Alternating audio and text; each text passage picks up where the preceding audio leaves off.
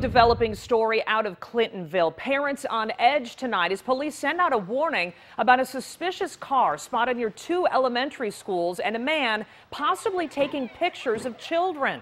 The call started Monday about a vehicle near Longfellow and St. Martin schools. Since then, 2 more sightings of the same car. NBC 26's Raquel Lamel spoke with concerned parents today. She's live in Clintonville. Everyone is taking caution, whether it's here at the schools, at the police department, or parents themselves. In fact, some parents so upset today they pulled their kids out of class early. Stay there, kids. Kayla Ort not taking any chances. Oh, it's gut-wrenching, and your whole heart just sinks in your stomach. Learning a suspicious car has been trolling near Rexford Longfellow Elementary School, where her 7-year-old son goes, through Facebook.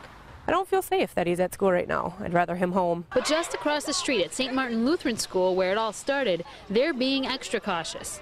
A walkie-talkie with a direct line to the police. Principal Jerry Jider keeping a close eye on kids at recess, reporting anything suspicious that he or the kids see. We want them to trust us that we will listen to them.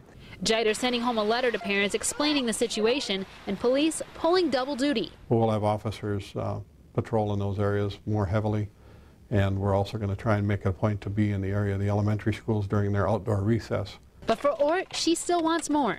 My son will not come back to school until he's caught. Taking caution in an effort to keep kids safe. Well, 3 calls have come in about this suspicious car, and the latest one this morning from a teacher at Longfellow Elementary who said she saw the person taking pictures of kids on the playground Monday afternoon. Live in Clintonville, Raquel Lamel, NBC 26.